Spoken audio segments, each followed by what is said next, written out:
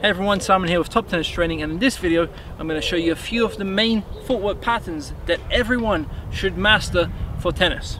Now some of these are very basic and some of them are more advanced, but it's important that you know all of them and you work on them so that you can start getting to wider balls, so you can start feeling more in balance, and so that you can start moving like your favorite tennis players.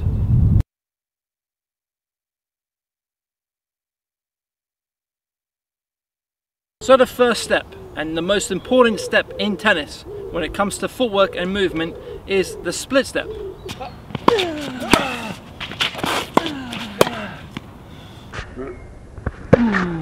Now you may be thinking, well, I already know about a split step, but how often do you actually go out and work on your split step? How often do you focus on making sure that you're timing your split step correctly and you're using the split step in the correct way? So what exactly is a split step? So whenever my opponent makes contact with the ball, I want to be doing a little split step like this. Now there are different variations. It will depend on where you are in the court, the situation, where your opponent is. So you'll have different variations of the split step, but the foundation is simply having your feet around 1.5 to 2 shoulder widths apart and being on the balls of your feet. So instead of being on your heels, I'm now lifting the heels off the ground and I'm on my balls of the feet.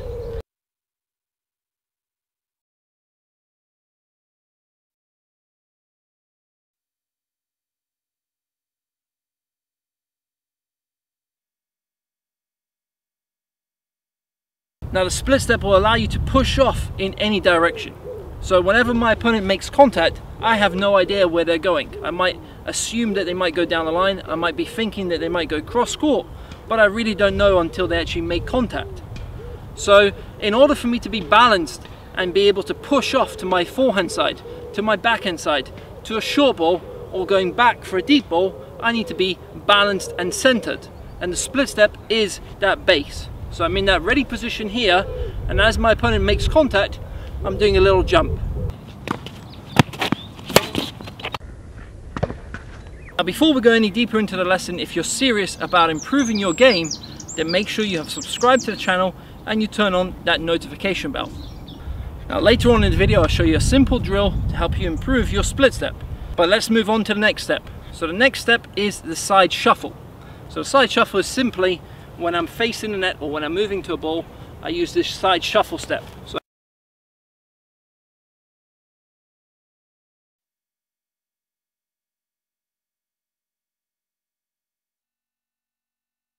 can go in any direction. I can go forward and backward using this side shuffle. So if I'm going back for a deep forehand, I can do this. If I'm coming forward for a short forehand, I can do this. If I'm recovering from a forehand, I can do this step. If I'm hitting a backhand, I can do this step. Now the side shuffle step is mainly used in two situations. The first one, when you don't have very much distance to move back or forward to a forehand or a backhand, you can use that side shuffle step. So if I'm in the middle, if my opponent hits it to my forehand side, but I have to move back, but I don't have too much distance to cover, I can do my split step, get back on this right leg, so pivot, and then use a couple of side shuffles to get in position. The other situation is when you hit a ball that's not too wide. So I've hit my forehand and I only have a couple of feet to cover, I'll use that side shuffle step. So I've hit my forehand, now I just have to get 2 steps back, and then I'll do that second one as a split step.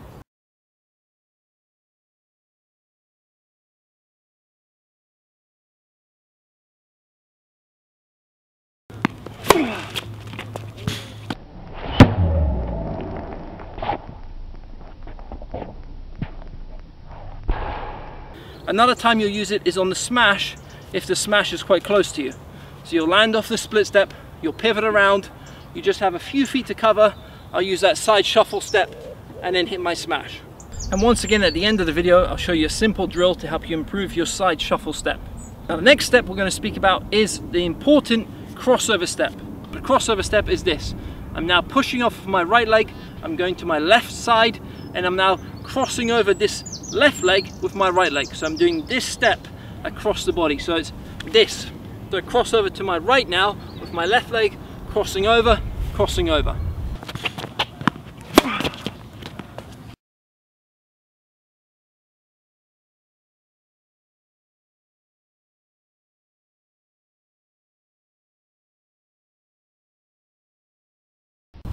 Now the crossover step has many benefits over the side shuffle step.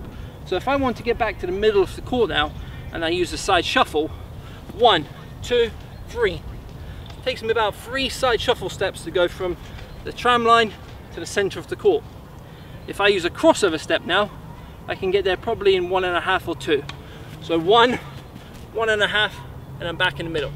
So I can cover much more ground, but also it uses less energy because I'm using the momentum of the body and the legs are just following along.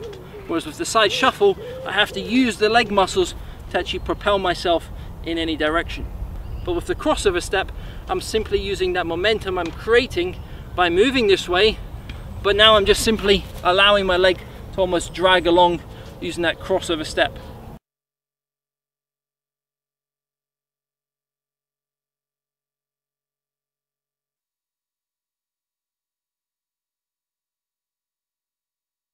The more space you now have to cover, that's when the crossover steps become the key step in that recovery.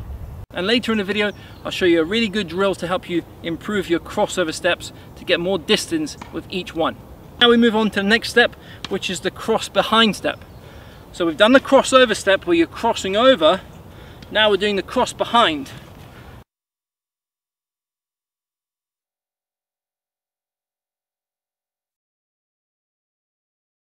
So I'm in this position, instead of doing a crossover, right leg coming across my left leg, so in front, I'm going behind, and that's why it's called the cross behind step. So if I'm moving this way, I can go cross behind, and if I'm moving to the right, cross behind, cross behind.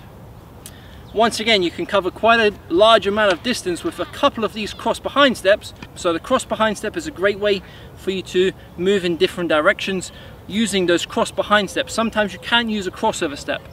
So let's say I've hit a wide backhand. I've been pushed out wide, I'm way off the court. Side steps won't work, but also my legs aren't aligned to allow me to do a crossover step. So I've hit a wide backhand, I'm in this kind of position here. Now my back leg, my left leg, is going to cross behind, and I'm back in position. So we'll often see Federer using this cross behind step when he's being pushed out wide on either the forehand or the backhand side. So I'm pushed out wide, I stop, the feet aren't aligned, cross behind, cross behind.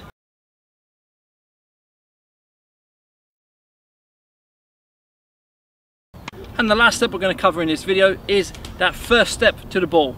So that initial step in getting you to a ball, especially a wider ball or a shorter ball, you have to be quick on, you have to be explosive on.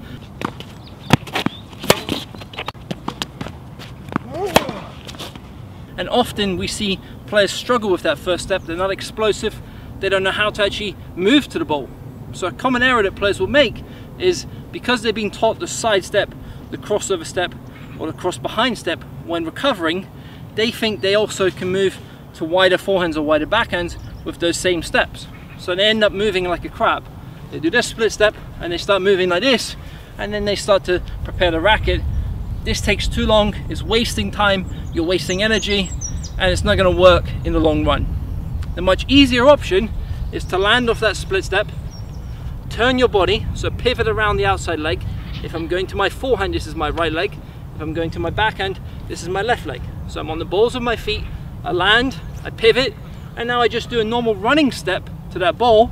This will cover much more distance, this will save me energy throughout the course of a match, and I'll get there much quicker and have time to then set up. So I'm landing, pivoting, and then sprinting out. So land, pivot, run. And that first step with either leg, so if you're going to your forehand, it will be this right leg. If I can make this part more explosive, I can cover much more ground with that first step. If it's explosive, I land and I push off.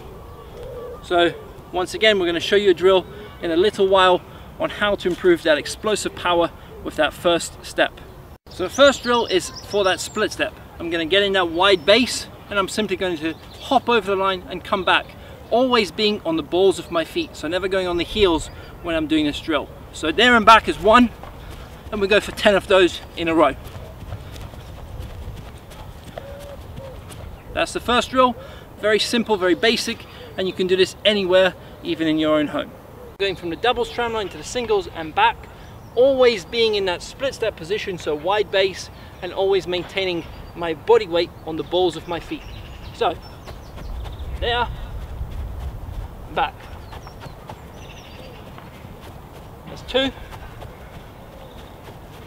And you can go for 5 of those, 10 of those, depending on your fitness level. So the drill is for the side shuffle step. So we're going to use the tram lines once again. You're starting outside of the tram line. You're going to do a couple of side shuffle steps so that you end up on the other side of the tram lines, and then you recover. So it's simply side, side, side, stop, come back. That's 2. A little bit faster. 3. And you can see I'm not using big side shuffle steps. I'm using small ones, more for those adjustment steps. Now we do the same drill, but we try to make the steps as big as possible. So instead of these small steps, I'm now just going 1, 2, 1, 2. And you can see I'm getting my body weight in the middle of that line, so the center of gravity would be above this line, and I'm pushing off. 1, 2, 3, 4, 5, 6. The next drill is for the crossover and the cross behind step. So to begin, I'm going to be doing the left leg is always in front. So from here to there, it will be crossing over, and then on the way back, my right leg will be crossing behind. So it's going to look like so. Cross over, cross behind. Cross over, cross behind. So there and back would be 1. You can go for 4 or 5 of those in a row, and then you swap over. So now my left leg is crossing behind, and then my right leg will be crossing over. So cross behind, stop, cross over, cross behind, stop, cross over. And the final drill is now for that first step, speed. So I'm going to start on one singles tram line. So this line here, I'm going to start on one leg at a time. So my right leg to begin. I push forward now with the right leg, and the left leg then does its job. So from the front it's going to look like so. There, push off. Push off. Same position, and push off. Balls of feet, push off. Balls of the feet, and push off. Now if you've enjoyed the video, click that like button. If you haven't done so already, make sure you click that subscribe button and you turn on the notification bell so you get our latest videos as soon as we release them. Signing off, Simon from TTT. All the best and see you soon, guys. Take care.